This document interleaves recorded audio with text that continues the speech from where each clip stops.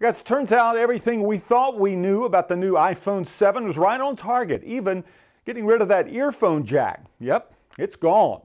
New earpods will connect to the phone through its lightning or charging port, but that brings up a problem of trying to listen to music while the phone is on charge. Apple didn't address that specifically, but it clearly is not possible unless you get a pair of Apple's new AirPods. These are wireless earbuds, dandy gadgets charging in a carrying case. Now, these are individual pods, not connected to any wires at all.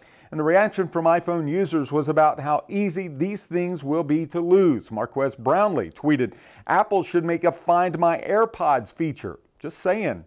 Customers will get new earpods, a lightning wired kind, and an adapter to connect older headphones right in the box. The new AirPods are sold separately, of course, for $160. Apple spent the majority of time talking about the iPhone 7 and 7 Plus cameras that will shoot better in low light with truer colors. The 7 Plus will have dual cameras and a 10x optical zoom and optical image stabilization, and the selfie camera is improved.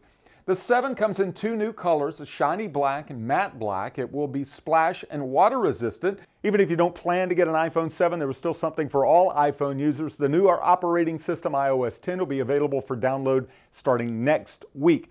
Overall, the reaction, at least on Twitter, my reaction, iPhone 7, meh.